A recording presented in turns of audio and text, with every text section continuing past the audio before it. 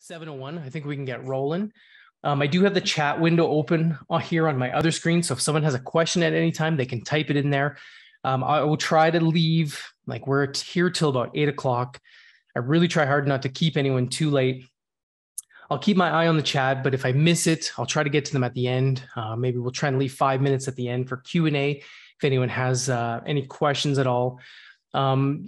Probably easier with this many people to keep your mics muted until we get through the talk. I have a bunch of slides I want to go over. Pretty excited to share this with everybody.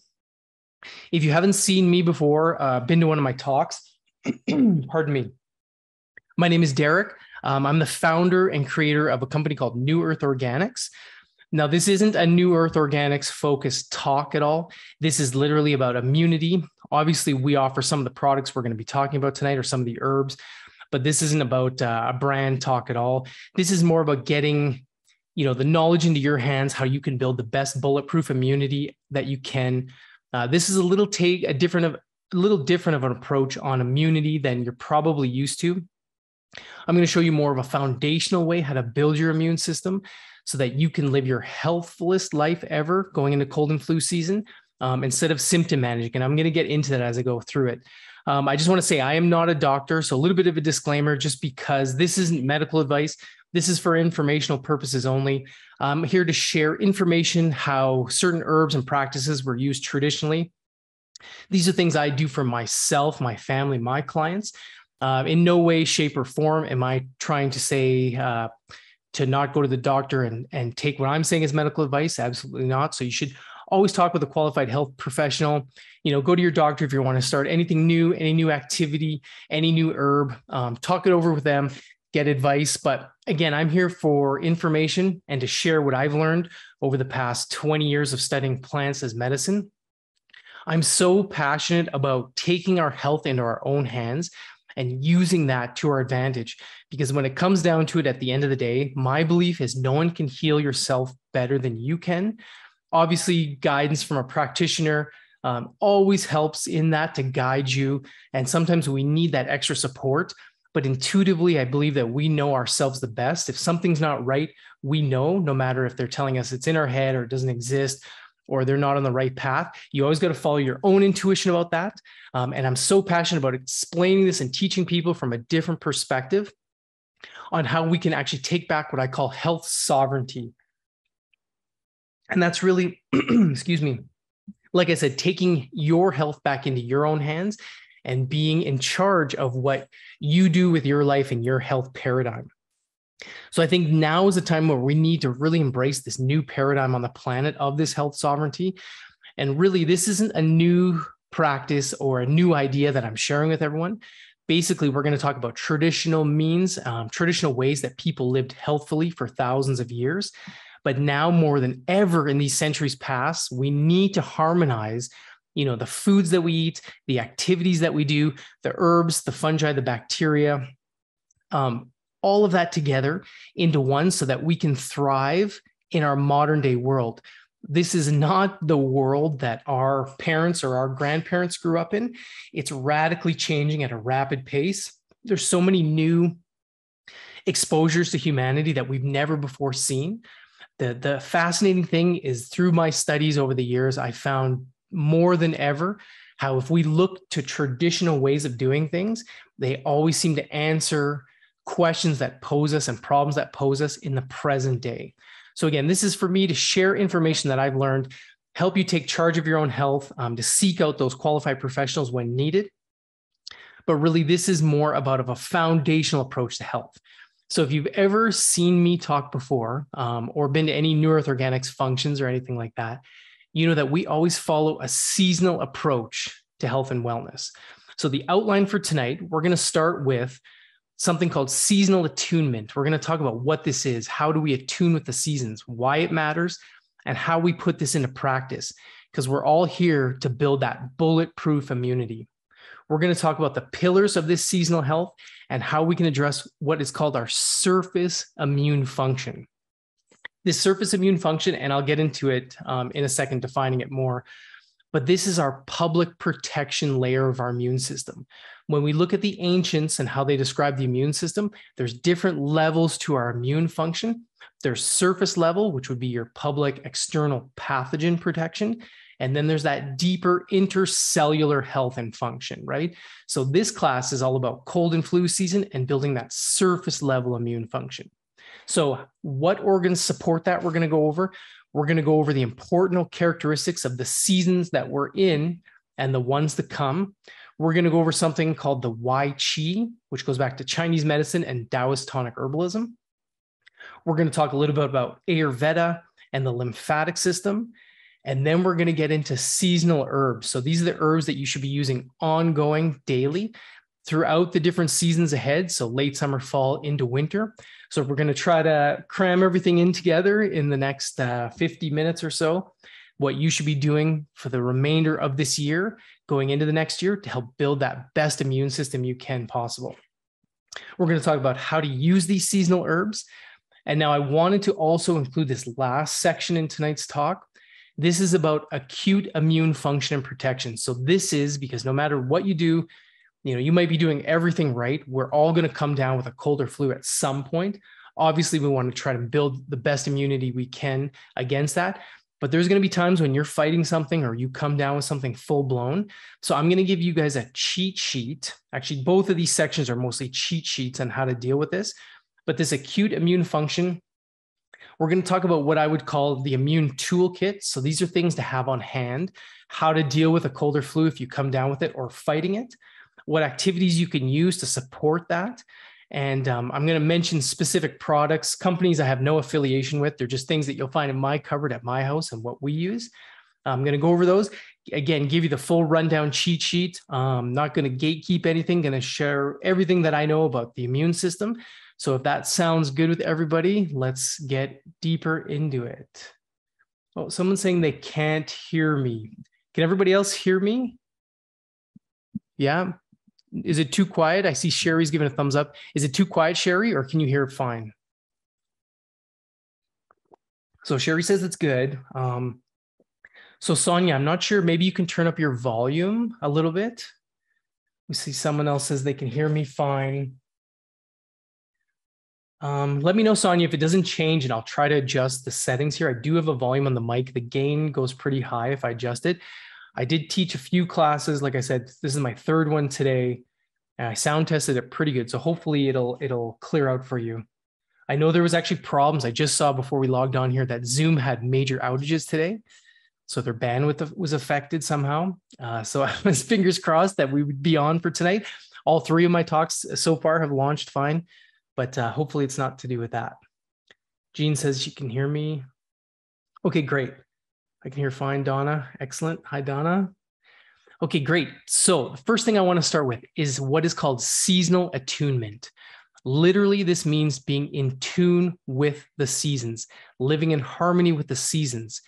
This is a practice that has been known for thousands of years that we have almost forgotten in our culture or within humanity.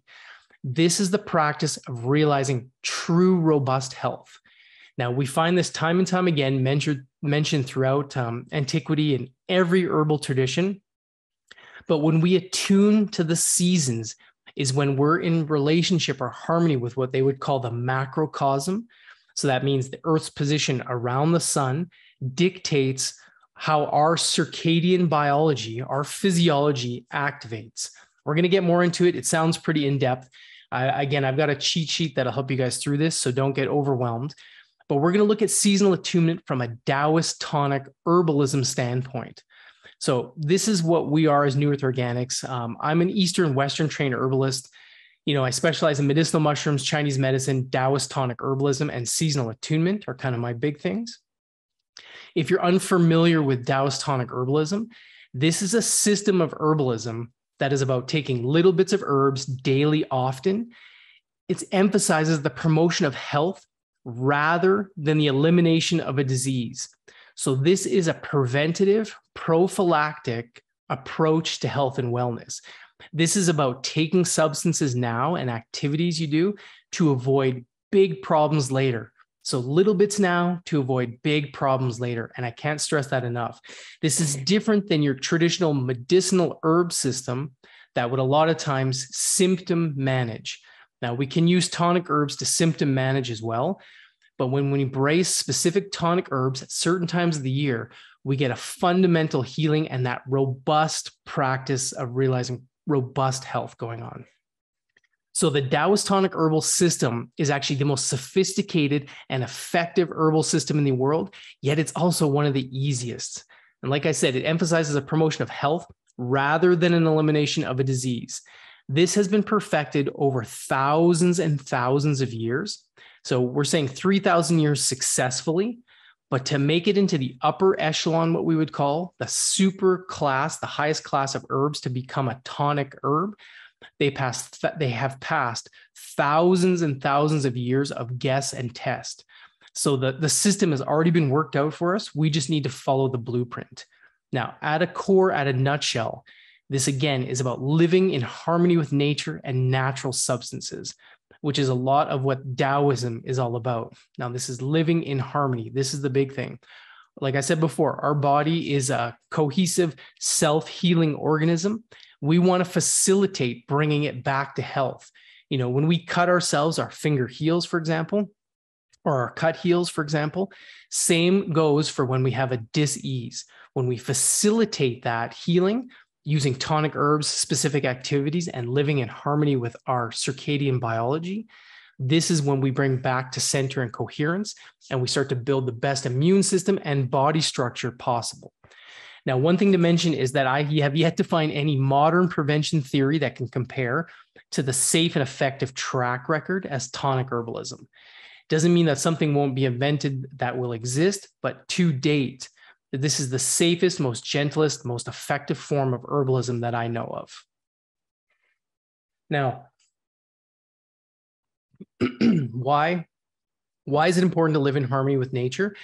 You don't have to take my word for it. We see throughout history mentioned multiple times the reference to how living in harmony with the season change and living within the confines of that season, or being in relationship with that season, is how we realize true robust health. We see here from Hippocrates, who's the father of modern medicine, it is chiefly the changes of the seasons which produce diseases. Changes of the seasons. We see Charaka, who's the father of Ayurveda, which is the traditional herbal system in India and parts of Southeast Asia, but Ayurveda, all diseases begin at the junction of the seasons, right? Direct quotes there. We find the Neijing, which is the one of the main textbooks in Chinese medicine.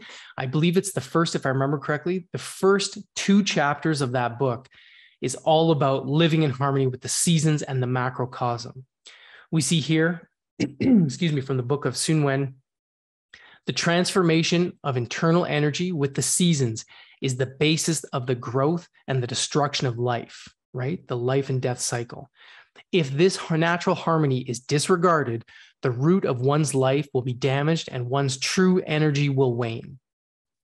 We find Gao Lian, who's a 16th century medical scholar. Again, one cannot successfully obtain health without cultivating this vital connection to the macrocosm of the seasons, right? So again, it's that macrocosm. It's our circadian biology is programmed to where we are around the sun that dictates certain activities.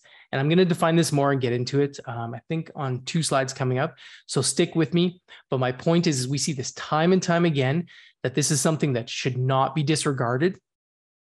And I believe it is the missing link or the missing key to health and wellness in the modern day age, right? We've kind of thrown this all to the wayside because we live in a time where we can get strawberries 24/7 at Safeway. We live in heated homes. You know, we're not exposed to the cycles of nature as we once were. So again, it looks comprehensive and it sounds really hardcore, but how do we follow the cycles of nature? Well, not to worry, because the blueprint has been worked out for us. And I'm going to give you guys a cheat sheet coming up, which you can take a picture of or a screenshot. Actually, any of these slides you can take a screenshot of. If you're on a PC, you can, I believe, just hit print screen. If you're on a Mac, you would want to do Command Shift and the number 3. That should take screenshots for you, or you can use your cell phone. But this here is the comprehensive template. This is the blueprint that Taoist Tonic Herbalism and the Seasonal Attunement Theory follows. And now you'll find this, variations of this throughout every ancient herbal tradition. This is also known in Chinese medicine as the 5-element theory.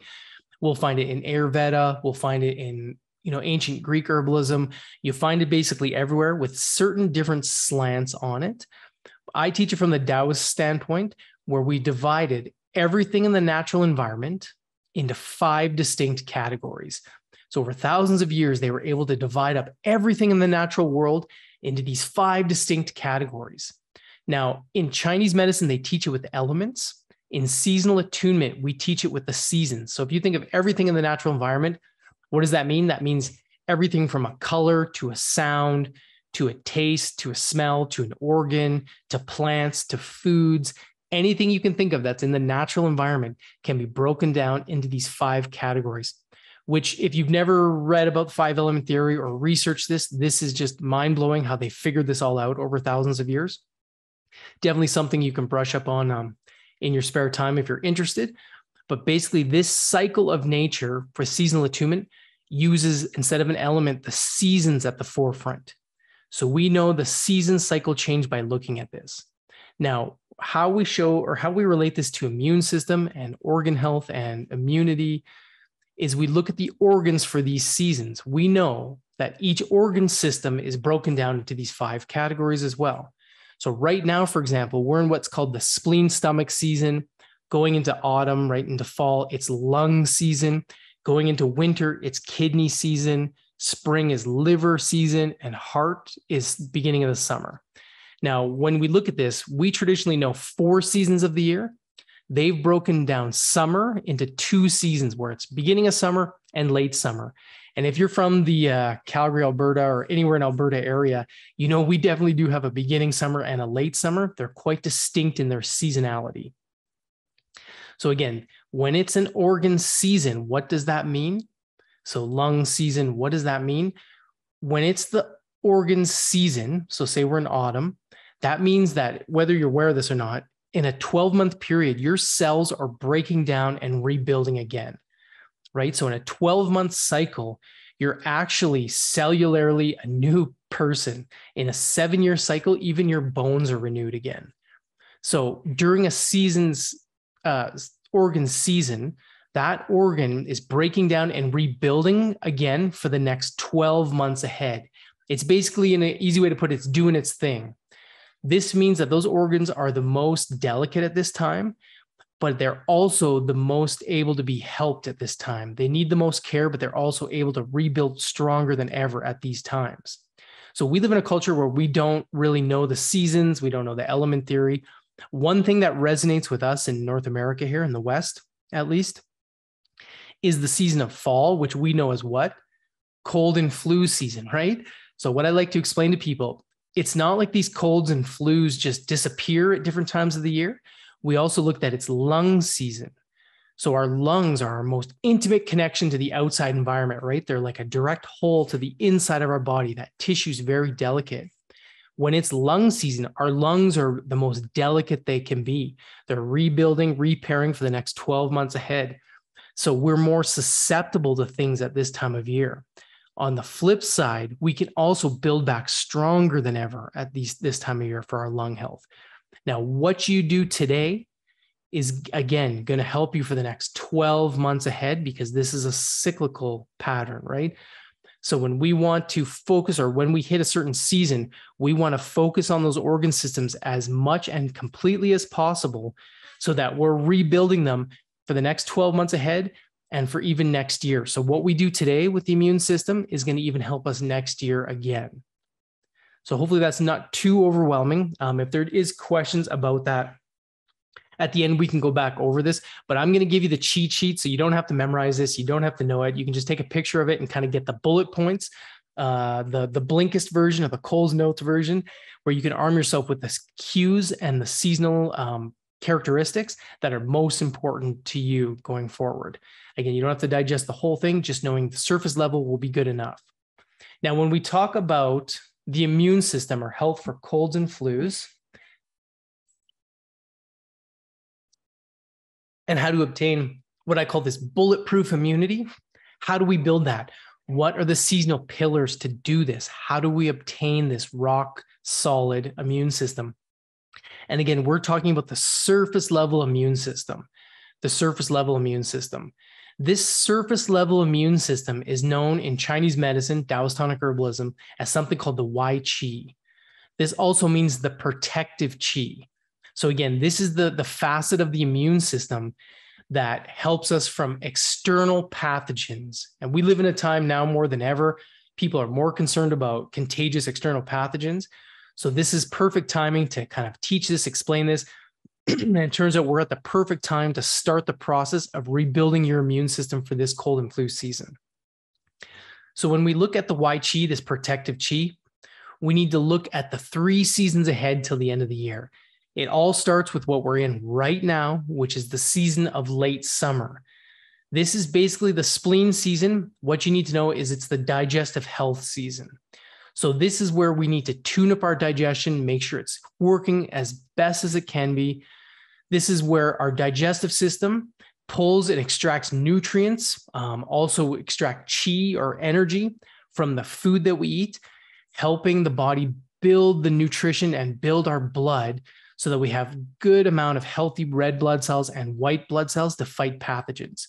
So it all starts with step number 1, that's late summer. Now, when you read about the season of late summer, we already talked about it. It's the spleen stomach season. Just as a side note, this spleen does mean actually the spleen, but the whole representation is not the Western anatomical of just the spleen. This digestive season encompasses the stomach, the spleen, the pancreas, and parts of the GI tract. You can just think your overall digestion. Now, you might be saying, oh, I have no problem with digestion. I don't have acid reflux. I don't have these things.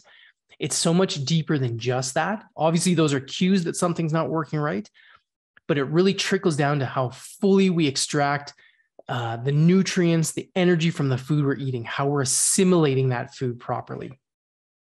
Next step is addressing the lungs. So as we go into fall, autumn, and again, these are marked, the season changes are marked by the equinox and the solstice.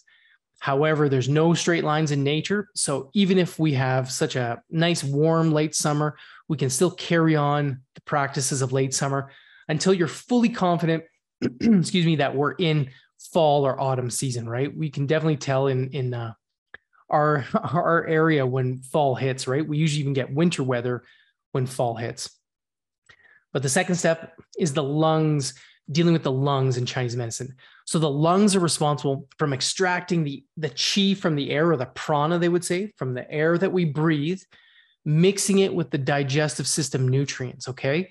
So 2 forms. The body is somewhat of an open system, but let's say it's a closed system where how are we putting energy into the body? It's through the foods that we eat and the air that we breathe. That's how we get this energy into the body. Third step is addressing our kidney system as we approach winter. Now, the kidney system is responsible for pushing our immune system. You can think of it as like the battery center. I have a good diagram coming up that'll explain this, so don't feel overwhelmed by this. But this is like our battery center of the body, where it's pushing out the energy of our immune system. We can also see that this system represents our bone marrow, right? A major site of production of white blood cells, red blood cells. But it's this strength of the kidneys that helps emanate this Wai Qi, this immunity, this surface level immunity. And again, like I said before, focusing on each organ in its individual season, right here, each individual season, we're going to strengthen that function of those organs for the next 12 months ahead. So the time is now. We want to start right away. So the basis of the immune system going into fall, again, this Wai Qi, I'll say it again, this is the surface level immune system. We're going to talk, I got a couple more slides to kind of define it more, so don't feel overwhelmed with that. But again, it's the food that we eat, extracting the nutrients from the air that we breathe, is also extracting the qi, the energy. So the food we eat, the air that we breathe, coming together to build the facets, right? Our spleen's making lymphocytes, our blood is being built, our qi is being fully topped up and then emanated by the kidney system. So if you studied Chinese medicine before, you know that the qi resides in the blood. All you need to know by this is when we say qi, we're also somewhat talking about blood. So this is the quality of blood and how it moves throughout the system, right? We want our workers, our lymphocytes, our natural killer cells to move effectively throughout the system to keep us healthy and protected. Now, I mentioned this before, but the Wai Chi is our first line of public protection. They literally talk about the Wai Chi in Chinese medicine as a force field of protection, which is really interesting. Now, when we look from a physiological standpoint, we know that this Wai Chi acts to protect the surfaces of the body from viruses, bacteria, and other invading pathogens. So this is our immune system in terms of how it interacts with our orifices. So anywhere an external pathogen, right, virus, bacteria, can enter the system, that's where our Wai Chi acts. Okay, so we can think of our mucous membranes, our mouth, around our eyes. We take this further, that when you look at a diagram of the Wai Chi, now this is showing 3 fields. We don't need to get too bogged down on the different fields because it's a little bit more esoteric.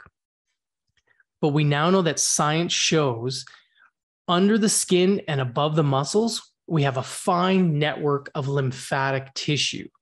This fine network of lymphatic tissue that lines our body, that's the concept, the scientific physiological concept of what the ancients have been talking about forever. This type of lymphatic facet of our lymphatic system is called the SALT, the skin-associated lymphatic tissue. We find that, again, this is pervasive in the body, everywhere around the body, and concentrated at our orifices of the body. So we have concentrated lymph nodes around the mouth, the nose, the ears, the eyes, and anywhere on the skin, we have pores. This is what regulates keeping our pores open and closed, and it's what helps deal with any sort of external pathogens.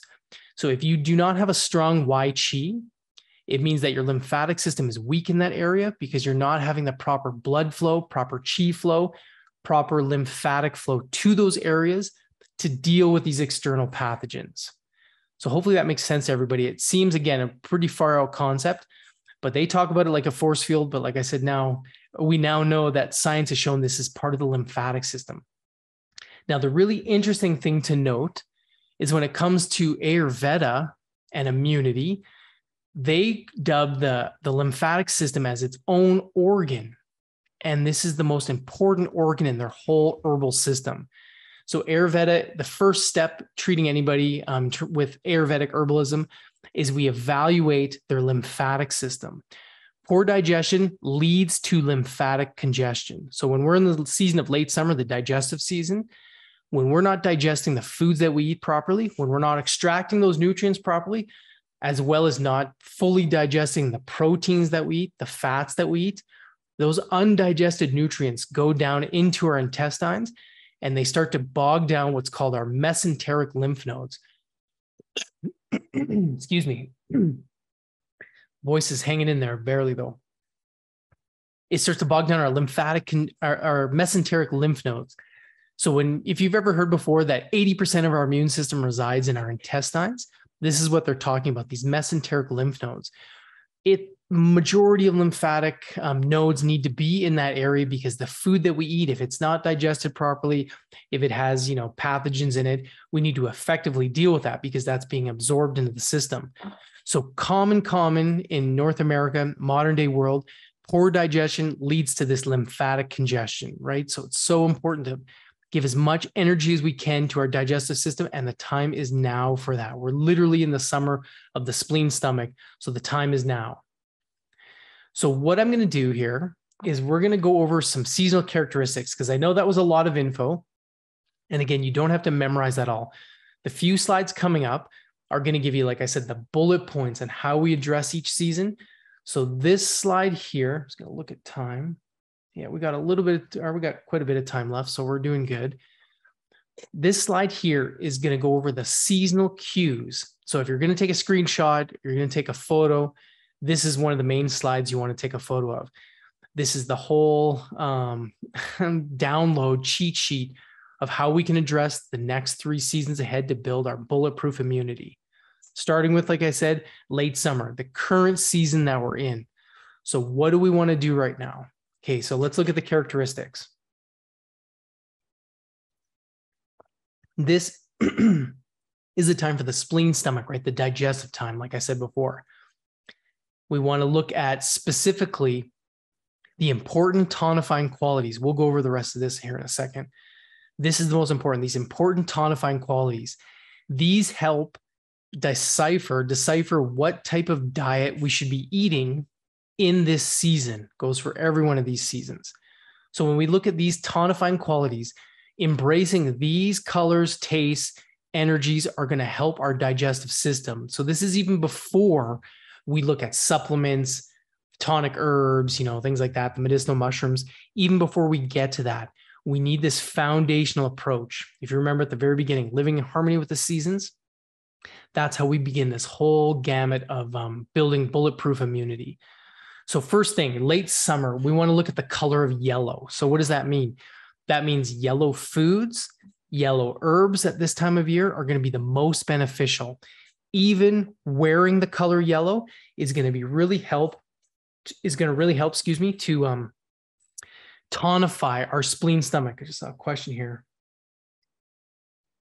Yes, question is from Melissa. I'm just going to answer this question because it's a good question. How would this work with different diets like keto or carnivore? The same regard, or the same method. So within whatever diet you currently utilize, you can embrace these qualities better or effectively. So you have to think maybe outside the box. A lot of organ meat will be yellow if you're on a carnivore diet. The taste of sweet could actually be from certain organs, can be sweet. So we're not talking about sugar with sweetness. The idea is also to brace what the Mother Nature is giving us at that time, right? So what is seasonally available. So it depends on the person. I know with the carnivore diet, it can be massively effective at reducing autoimmune and things like that. So if that works for you, you need to work within the confines of that diet and try to embrace these the best you can. But ideally, we're looking at what's Mother Nature giving us in our local environment and choosing the best foods and herbs within that. So hopefully that helps answer that a little bit. So when we look again, so foods, the color of yellow, what are some examples of foods that are yellow? Excuse me, we can look for, if your carnivore diet would be bone marrow, would be like a slight yellow. Bone marrow is really good. If you're on an omnivore diet, if you're just eating whatever's locally, whatever's produced, yellow would be things like late summer squashes, winter squashes, sweet potatoes, corn if you're into that. Really, the sky's the limit. Now, this isn't a hard and fast rule where it has to be yellow everything, yellow everything. If we look at, the old adage, like I said before, no straight lines in nature, we are, butter, perfect. Butter, yellow food, right? We're building that nutrition. A huge fan of butter personally. We're building that nutrition for the next months ahead. We need to look at the color gamut, though, as a broad spectrum of color. So this is anything from the reds, which is the beginning of summer, to the yellows, to the oranges. So anything that's really colorful in that color spectrum is going to be effective at this time of year. If we actually look at butter, for example, right, that vitamin A is actually red by nature, but because it's diluted within the fat, it becomes a yellow. So it's that gamut of reds, oranges into yellow. Effective at this time of year. Now, getting back to sweets, like I said, well, if you look at when you bake like a butternut squash or something like that, it's going to give a sweetness to it. Again, we're not talking about sugar, but we're giving sweetness. We can look at herbs like maitake mushroom, sweet to it, a slight sweetness. Now, this one's a harder one to decipher in terms of modern day world because we're so used to that sugar and sweet and everything. If you're on like a natural whole diet, usually you're not using a lot of sweeteners or sugars, so you'll find this abundant in other places. But this would encompass honey, right? Yellow, sweet food, excellent at this time of year. We want to also embrace fragrant foods. So something that would be really good at this time of year would be like baked pears, right? We're kind of getting to that time where we crave naturally those baked, sweet kind of foods. And more, it's just basically more dense carbohydrate type foods. Now, this is also the energy of damp. We'll go over this more when we get to the herbs. I don't want to bog everyone down. But damp means this is the time of year where we can accumulate a lot of dampness in the body. So we're going to want to use herbs to drain that out. Not something you have to worry too much about for this talk, but know that damp can also relate to candida or yeast or fungus overgrowth. So we want to keep that in check at this time of year. But this is really important here. We see the energy of friendly, calm, and generous. Even by, and even if you don't feel like you're calm or generous, you want to be generous or friendly at the time.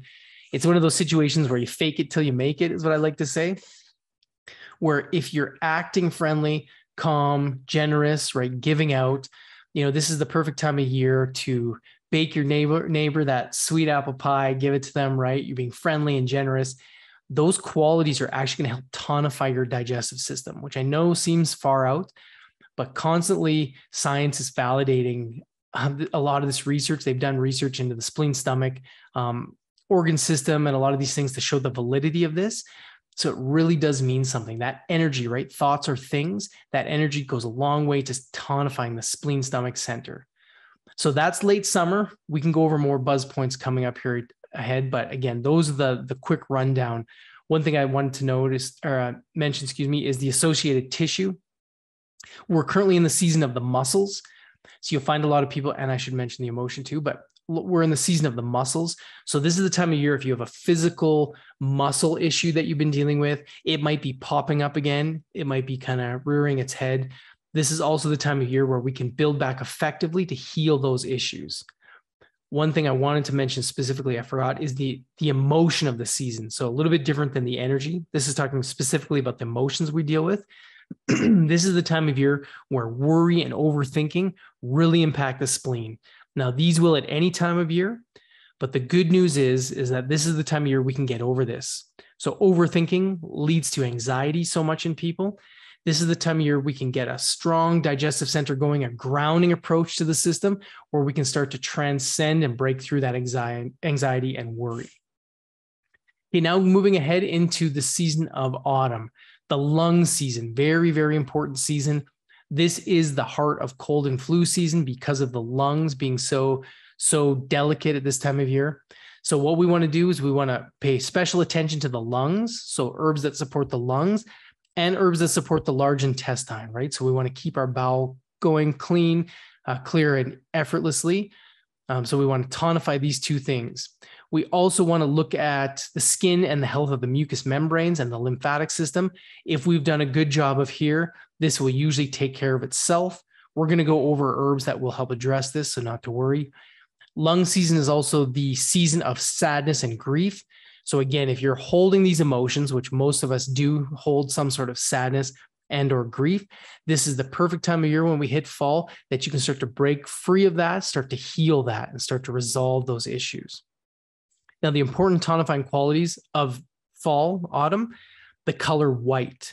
So we want to think, again, white foods, white herbs. And again, it's going to be shades of off-white to white for sure. Things like inside of an apple would be white, for example. We can think cauliflower. We can think potatoes, right? Lots of tubers are white inside. And again, no straight lines in nature. So those light yellows into whites are all going to tonify that lung system. It's going to make it the healthiest it can be, right? Ginseng, a white herb. Those are things that we want to embrace. This is the time of year where our foods need to be a little bit more pungent and aromatic. So how I like to explain this to people is think pumpkin pie spices. Perfect time of year when we go into fall for those pumpkin pie type spices.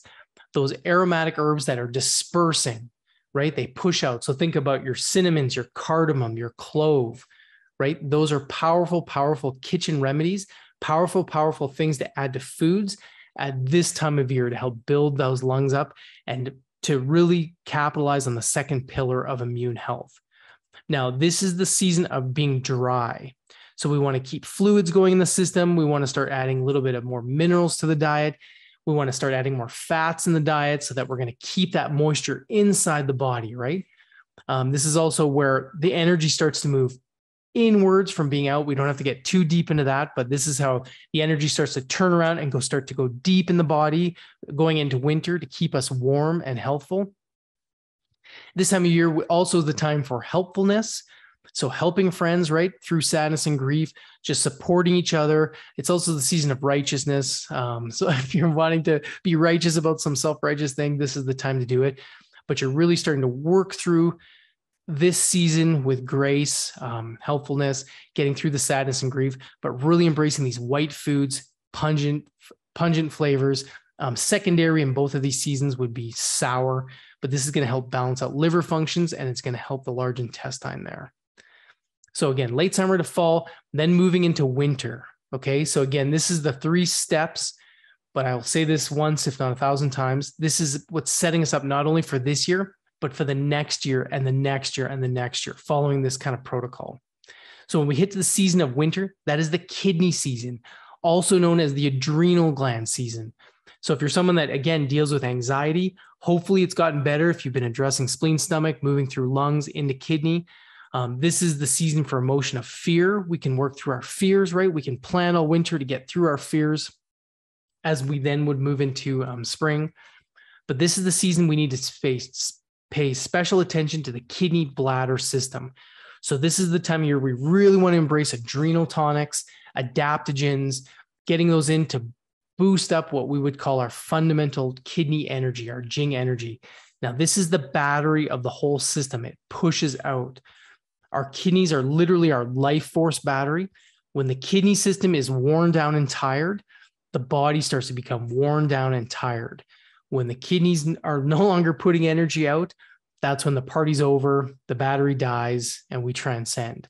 So when we talk in terms of longevity, overall longevity, it's the winter kidney season that is the most important. Okay, this foundational kidney energy is going to be the most important for us in terms of longevity moving forward. Now we see this is also the season of bones and teeth. I know Nadine Artemis says never go to the dentist in the winter because your teeth can usually be the most fragile, usually in the least best state of health, because again, you're trying to build back this kidney system. So your teeth and bones might take a little bit of hit. She usually talks about it at late winter is when you want to not go to the dentist to get your checkup. You kind of want to go summer or before that. But the important tonifying qualities are the color of black. So again, black foods, black herbs, even black clothing can help tonify this kidney system. We want the taste of salty. So we start to embrace more salty foods. So what's something that's black and salty? You know, if you're vegan, it could be anything from like a fermented black bean dish. A traditional one in our local area would be dried meat, salted dried meat. True, it's slightly red, but that encompasses the color of black. You know, think of like jerky, the color of beef jerky, for example. These are the foods we want to embrace more throughout the winter, those storageable foods. So salty would also be your fermented foods, right? Quite salty, your sauerkraut, your pickles, things like that. And embracing those types of foods, those overwintering foods throughout this season. Now, again, it doesn't take a genius to know that the energy is of coldness. So we want to try to embrace the cold while obviously not going too far out, but you'll see a lot of people are into, and I'll mention it in a slide coming up, but cold showers, walking outdoors, cold plunges. We live in an area of the world where some people would kill for the amount of cold that we get because cold is so powerful for the kidney system.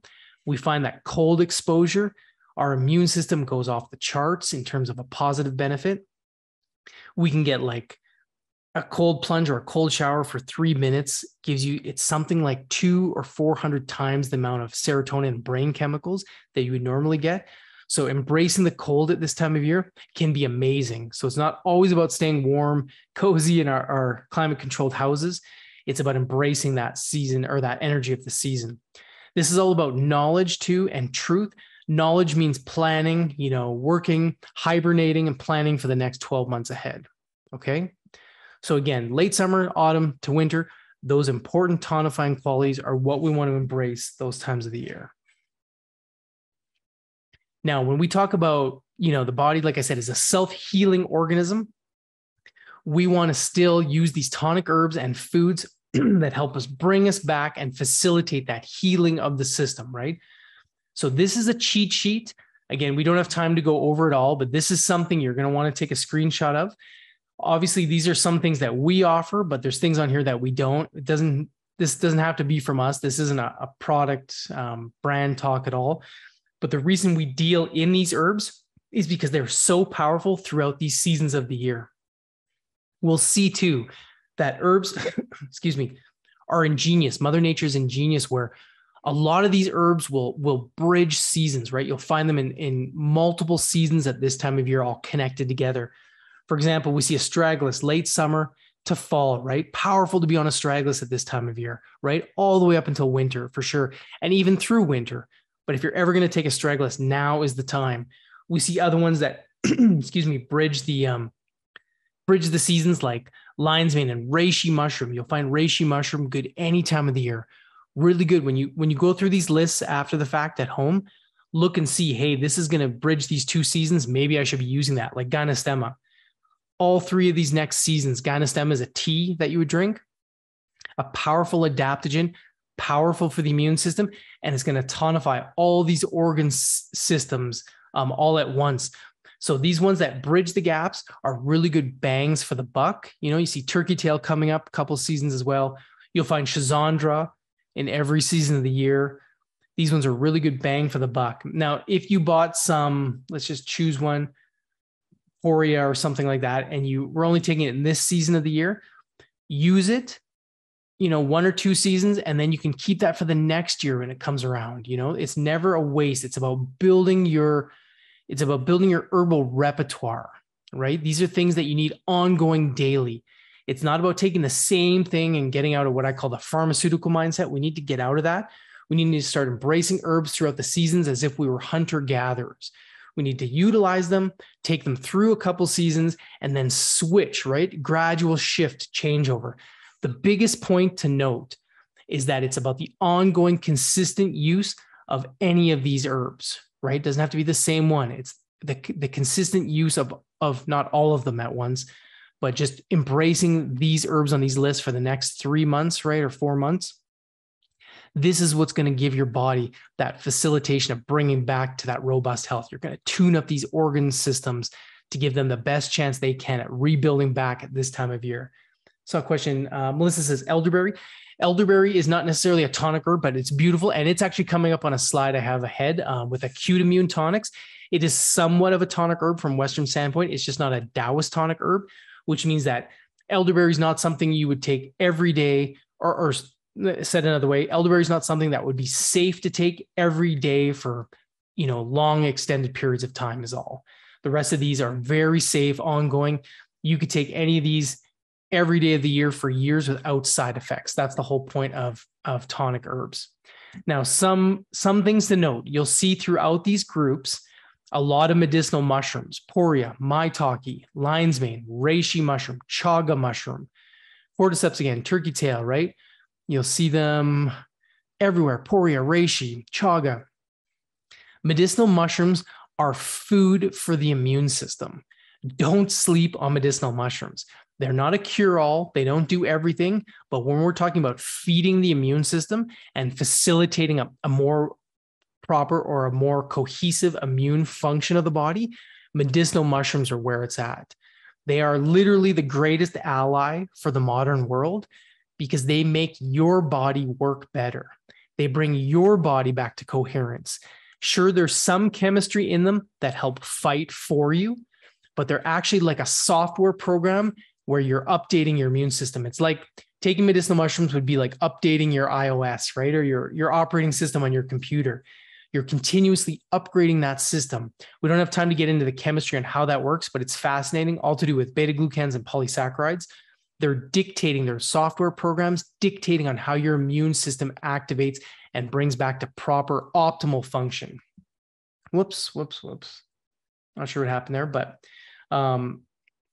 so one of the greatest allies, we can see that medicinal mushrooms have a wide activity of use where they're immunomodulating, antibacterial, antibiotic, antiviral, anti-tumoral, anti-mutagenic, anti-inflammatory, and literally the list goes on and on.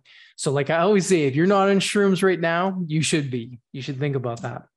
We find that turkey tail, for example, I just pulled out some stats because there's not enough time to go through all these herbs, but turkey tail, for example, when combined, with shiitake mushroom, which we do in both of our blend products as a side note, turkey tail combined with shiitake increased natural killer cells in the body by 400% in 2 months of use.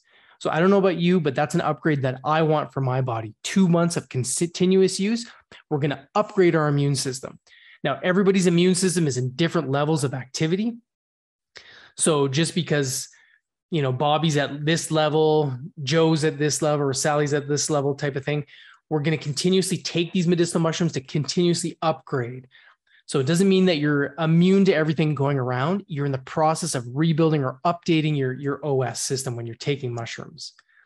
We find things like Poria mushroom has been shown to increase both humoral and cellular immunity against H1N1 influenza virus. We find tons of statistics on different flus and colds that mushrooms will help protect us against. We find maitake mushroom is known as the king of the immune system. It actually holds an 86 tumor inhibition rating, and it's one of the main ones at this time of the year right now going into lung season. Maitake mushroom invigorates emporia, both invigorate that spleen-stomach connection. They literally give you the power you need to invigorate that immune system at this time of year to get that spleen-stomach center going. Astragalus, like I mentioned before, you can see it here. It is one of the quintessential herbs. It's one of the premier tonics for the Y Qi, that protective Qi that we talked about, in terms of scrubbing and keeping clean the skin-associated lymphatic tissue, that netting that I was talking about under your skin above your muscles. It is one of the premier tonic herbs for that. Salt, it's called, the skin-associated lymphatic tissue. Chaga mushroom, good at any time of the year, but it's known as the king of the medicinal mushrooms. Contains something called betulinic acid, also known as lupiol or betulin. But this is University of Chicago research, out of 2,500 plant extract studies, betulinic acid found in chaga was the most promising discovery. So that's pretty good. Out of 2,500 herbs, it was the number one. We find cordyceps, also known as scarlet cordyceps. It will help deal with scrubbing those mesenteric lymph nodes. So if your digestion is bogged down, you're going to be bogging down your massive immune system in your gut, right? Those mesenteric lymph nodes. It's going to help scrub that. It's going to help with microcirculation in the body while also speeding up spleen regeneration. So we're going to get the rebuilding of spleen lymphocytes, right? Our natural killer cells. We find Gynostema. I mentioned Gynostema a few points on here because most people aren't aware. It is such a powerful tonic herb. It is the most powerful adaptogen. So if you're familiar with adaptogens, adaptogens are herbs that help your body adapt to stresses of all sorts. Gynostema is like the sleeping giant when it comes to adaptogenic effect, and most people are unaware of. It's an easy consumable tea, but is literally one of the greatest longevity tonics known to man. Helps with digestion, calms and strengthens the nerves, adapting your body to all sorts of stresses. We find various studies and research on Gynostema enhancing endurance, inhibiting tumors, and exhibiting cellular immunity to the body. Now, it also enhances the production of antibodies in the body. So your fighters, right? How you adapt to different external pathogens, and cytokines, right? The communication or the signaling molecules of your immune system. Okay, so again, if you want to take a screenshot of that before I switch, you're more than welcome to. I'll take a drink of water. But this is one of the main slides, the cheat sheet for daily tonic herbalism for the next 3 months ahead. So hopefully everybody got that. We'll switch here. What time is it? Got a couple minutes left. We're almost through this, guys. Now, how do you use these daily tonic herbs, right? So we want to use them ongoing and consistent, but how do you use them? It's a very common question we get because we're a tonic herbal company. There's several different ways that you can consume tonic herbs, and really anything you can think of works. It's more about getting it in consistently is the most important thing. One of the best ways that we know of are something called elixirs.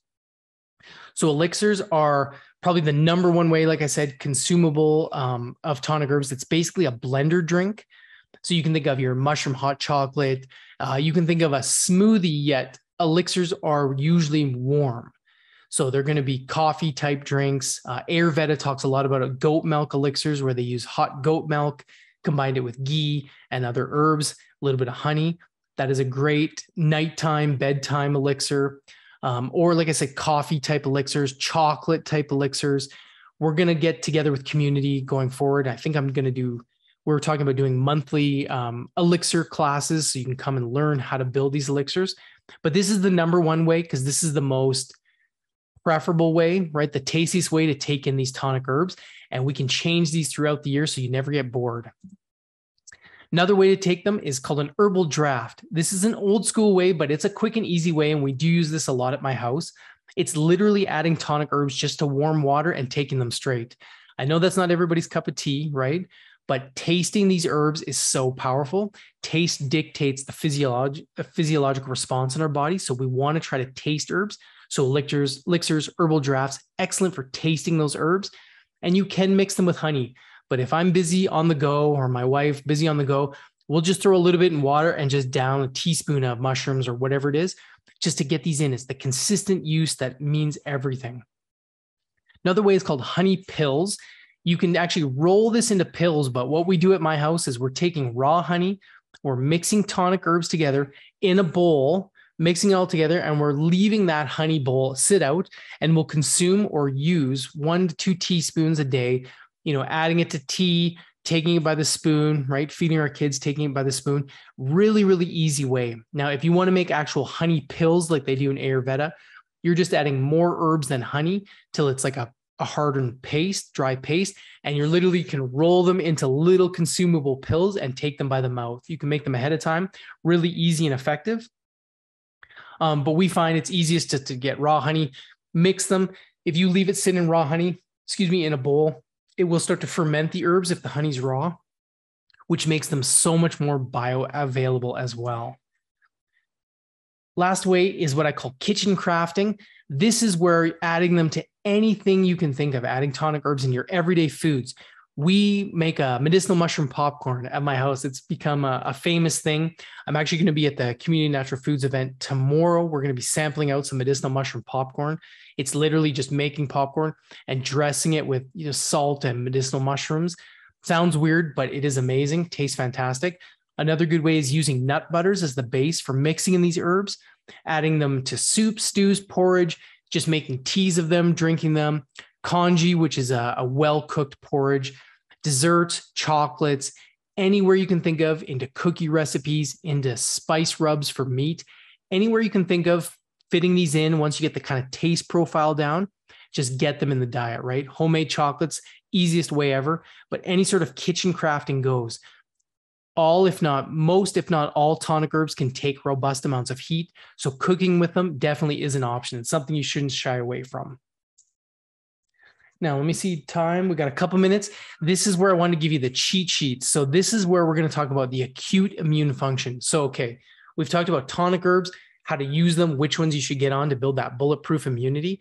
But let's face it, we can do everything right and still come down with a cold or flu. We can still be exposed to something that our body needs to fight off. So this is when we can rely on medicinal herbs and supplements that are going to get us over the hump and back to feeling that the best that we can. So there's a long list of medicinal herbs we can use. These herbs and the products I'm about to talk about are things that you should have prepared ahead of time. You definitely can leave it to the last moment, but usually if you get sick, you want these on hand. Some of these ones you want to take prophylactically, like vitamin D, zinc, quercetin, right? Quercetin can be mixed with zinc. It's an ionophore, so it's going to help you absorb your zinc better. Garlic, elderberry, like I think it was Melissa mentioned elderberry. Elderberry is great at this time of year for the next few months. You can be using that more as a tonic herb ongoing, but a lot of these you want to keep on hand for when you get sick or when you're fighting something. At the first sign of illness, we want to embrace those tonic herbs. Now, this is a slide I suggest you take a screenshot of or a picture of. I have no affiliation with any of these products or these companies. I just think these are outstanding items that you can pick up at your local health food store, Community Natural Foods. You can get these, put them at home, use them as your herbal repertoire for if you come down with a cold, flu, or illness, or you're fighting something off. These are products that you'll find in my house that we've used for years. So some medicinal herbs: golden seal, echinacea, myrrh, cayenne. These are amazing. Golden seal is the king of the mucous membranes. Again, these are medicinal herbs. These are not ones you would be taking prophylactically. These are when the first sign you're coming down with a cold or flu, okay? Just want to stress that. These aren't meant to be taken long-term. These are when you're fighting something or you become sick. This combination of herbs is amazing. Golden seal, echinacea, myrrh, cayenne. We will find it in this product right here, Echinacea by St. Francis Herb Farm. It's for cold and flus, nasal congestion, upper respiratory infection. And I usually combined it, I didn't get a picture of it, but with their other formula called Echinacea. It's an echinacea tincture formula. Excellent. They also have another respiratory, it's called Respirifect, I believe. Mixing those together is such a winning strategy. I stock this at my house at all times because this has gotten me over fighting things without getting sick. Everyone's sick around me. I'm taking the Echinacea. I'm avoiding colds and flus just by this product alone mixed with these. Now, mind you, I'm on a tonic herbal lifestyle, seasonal approach, but still don't sleep on the echinacea, right? It's something you definitely should keep on hand. If you want an excellent nasal spray, it doesn't get better. It doesn't get better than this. The Sinew Arega, I believe it's called. It's by North American Herb and Spice. This is an awesome nasal spray. It is strong. Oregano up the nose is very strong, but it is fantastic for clearing up congestion, for supporting the mucous membranes to help get that mucus flow again. And again, the first sign of like a sniffle or something funny going in your nose, you can take a shot of this. If you know you're going to somewhere where people are sick, you can take a shot of this up the nose to give you that protection. Oregano is an amazing herb. It's definitely not a tonic herb, so it's not something you should use all the time. But when you need it, oregano is there for you and it works. Excellent, excellent nasal spray. Excellent product as well is called Respiractin. This bottle here, they make a wide variety of products, but this is their flagship product. This is amazing for wet coughs or wet respiratory infection.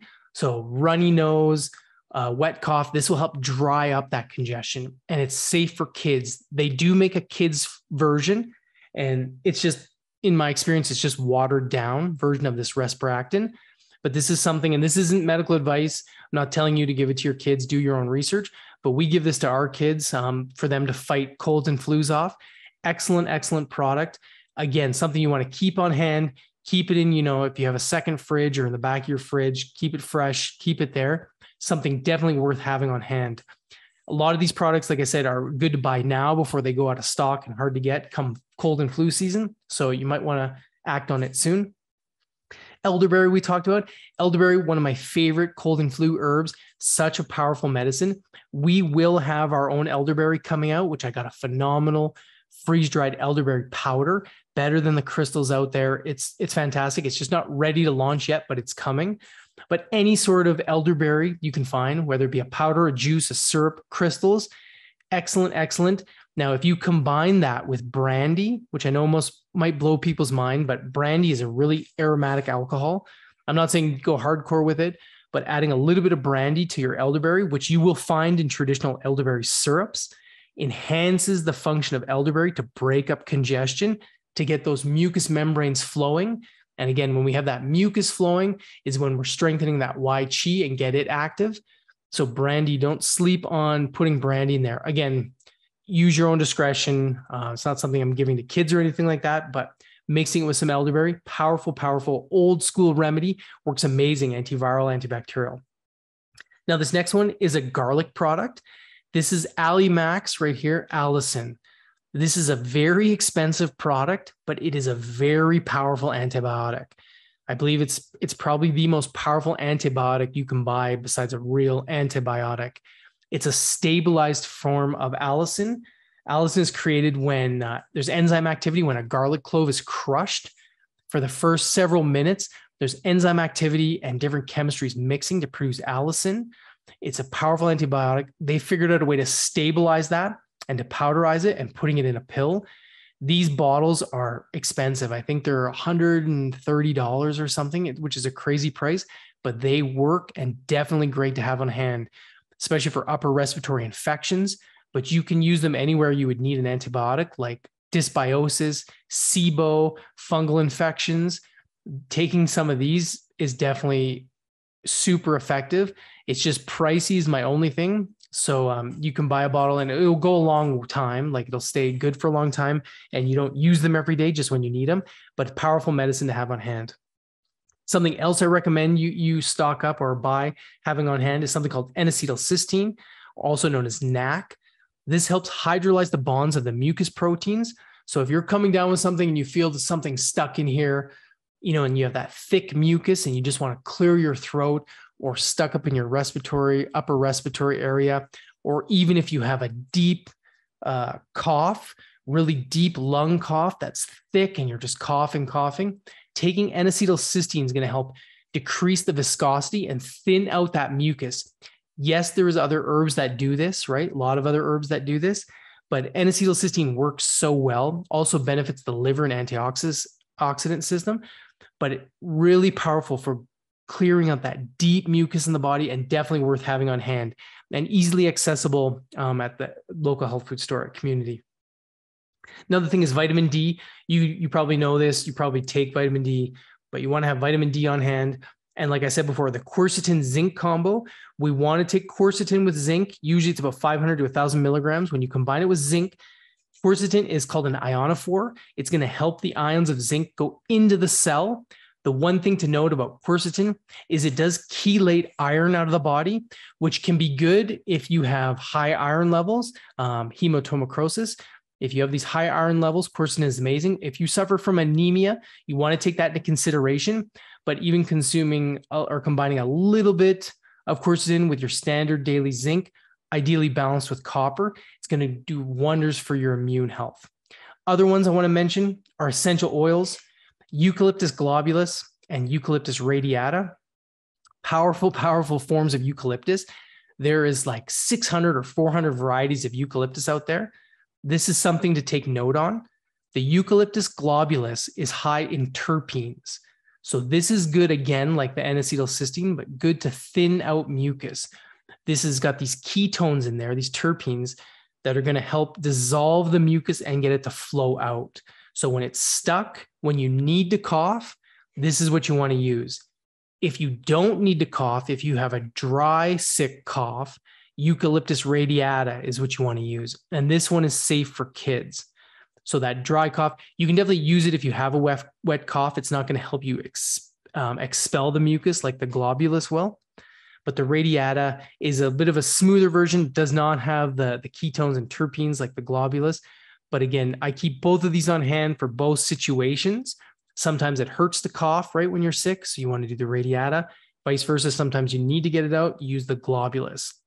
A third option, which is a powerful option too, but is something called Ravensara. You'll also see it with a T here, Ravensara. It's a powerful antiviral essential oil as well. It doesn't make you cough. It's actually one that I will take on airplanes because it's not going to make everyone cough around me like the globulus will. But you want to take, 3 to 5 drops in your hand, cup over your mouth, breathe in. Ravensara is an excellent, excellent option. So pro tip, any essential oil made from the leaves of a plant, from plant leaves, by default are going to help your lungs and respiration. They're going to help you breathe better. So this could be everything from peppermint to rosemary, but essential oils are powerful plant medicine. Definitely something I believe you should keep on hand, and so effective. You can actually, and I think it's on the next slide here. Yeah. So if you haven't taken a screenshot, I'm going to turn this pretty quick here. So you might want to take it if you haven't yet. But some activities you can do with essential oils is you can put 1 to 5 drops with a carrier, few drops of a carrier oil, 1 to 5 drops. Carrier oil would be anything from coconut oil to olive oil to jojoba oil to almond oil, any other oil you have around. Usually the thin ones are better, like apricot or almond oil, just because they're cleaner on your sheets and stuff. But you can put a little bit of carrier oil in the palm of your hand, 1 to 5 drops of essential oil like the eucalyptus, rub it in your hands and then rub it on your feet before bed. And ideally then put socks on and go to bed. And throughout the night, you're going to pull up those essential oils through the feet, and it's going to help deal with the lungs, right? It's going to travel through your blood and help your overall system. Other activities that are good at this time of year, when you're coming down with a cold or flu, saunas. Saunas are good at any time of year. I'm a huge fan of saunas. Love regular use of sauna. Those heat shock proteins, it does wonders for your immune system. If you're feeling run down, wearing socks to bed, even without the essential oils, powerful, powerful to keep your circulation going. Really old school tactic that works. Keeping, like I said, essential oils with a nebulizer or a diffuser going, excellent. You can do essential oil steams where you're filling boiling water into a bowl, filling it up with boiling water, putting 1 to 3 drops of essential oil, putting a towel over your head, breathing that in. That's going to do wonders for your lung and immune health. Again, when you're fighting something. If you're dry and you need to moisten that system, which is a common one, right? It's either wet cough or dry cough. You can keep a nebulizer on hand. So these are inhalers. They're medical grade inhalers. They're little kind of like a fish tank pump looking things with a mask. And you can buy saline solution for them. They use them for like COPD and a lot of respiratory problems. But keeping these on hand is great to lubricate the airways. And it is a good way to cause like not a sterile environment, but what's the right word? Antiseptic kind of environment. If you're exposed to any sort of cold or flus, you can either do the 0.9 saline, which is close to body, like tears, body fluids, or hypertonic, which is a little bit more salt. And that's about a 1 to 3. Both of these are in ampules you can buy, and you put that in the nebulizer and breathe that in. Last but not least, huge fan of cold showers, something that I do daily. You know, I can do long time now, but when I started, it was seconds. Right now, I'm long time in the cold shower. I'll have a normal shower, and at the end, I turn it. Now I can get it almost till the tap is off. It's that cold right at the very end. But this makes you feel like $1,000,000. Definitely don't sleep on the cold shower. Out of everything, it's the hardest to do, but this is preventative only. If you've come down with something, don't be jumping into the cold showers. I mean, there is some benefit to it, but usually it just can be too rough. You want to kind of stay warm, keep your blood flowing. But as a preventative prophylactic approach, getting cold showers in is going to boost that immune function, boost your chemistry of the body, and just get an overall more powerful circulation going to get all these lymphocytes and blood to different areas of the body, keep you as healthful as possible.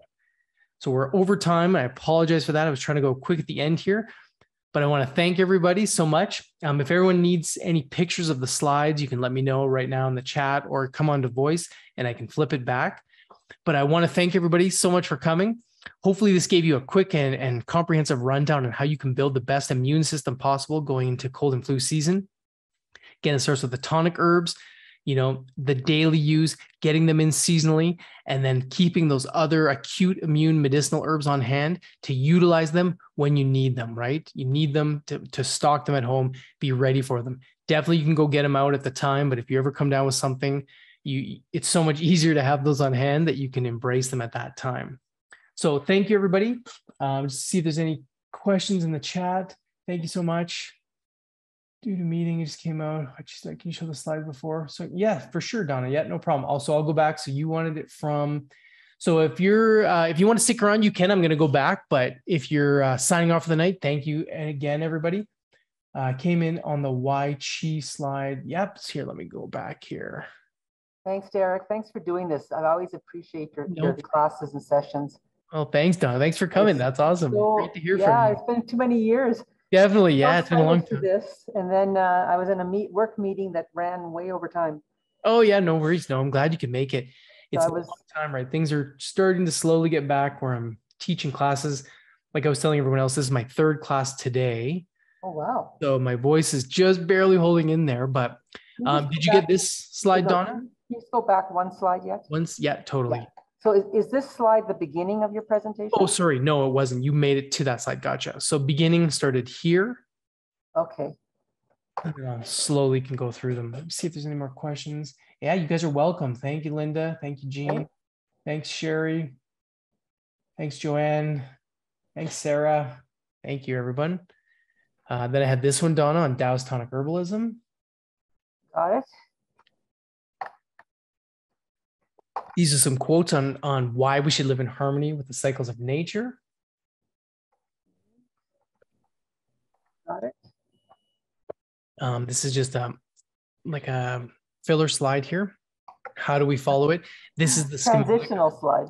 Yeah, this is the schematic of seasonal attunement, which I'm sure you've probably seen, Donna, but you're welcome to take a picture of it. Got it. So Bernadette has a question. Bernadette, I'll get into you 1 second. I'll just go through this. Seasonal pillar of immune health for colds and flus. Just one moment. I'm getting a sure. Technical delay here. Okay, go ahead. Okay. And then I think you came in about here, Donna, or were you still? Don't have this one. Did you see this one? But I do have that one. Yes. Thank you so much, Derek. Yeah, you're welcome. No, totally. So Bernadette says, thank you. I have a chronic cough and constantly trying to clear my throat. Will these activities and herbs you mentioned help?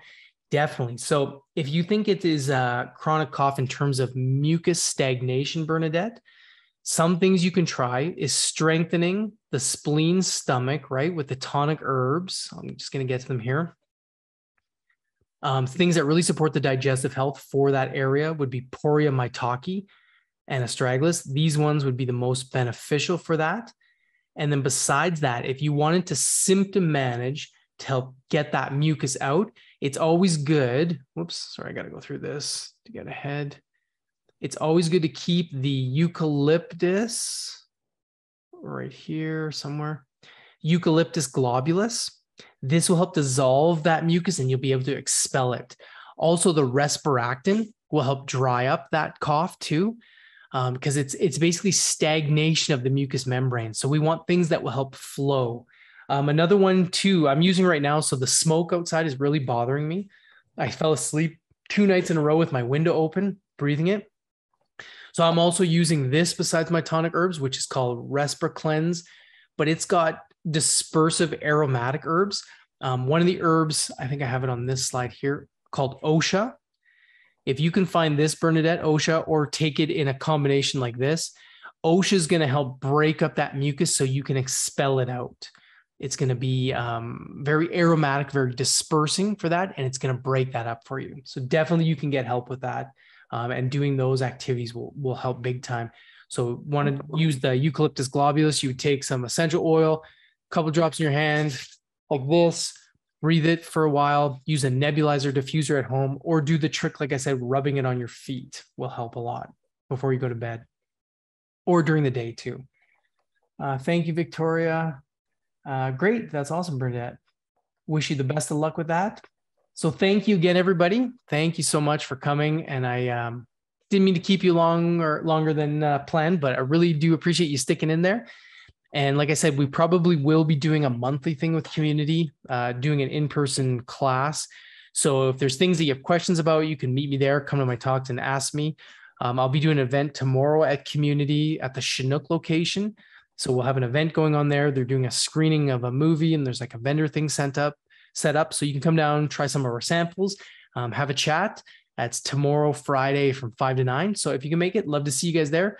But thank you again, everybody. I'm going to sign off for now and wish you all the best of health and have a wonderful, wonderful rest of the night. Thank you, everyone. Good night.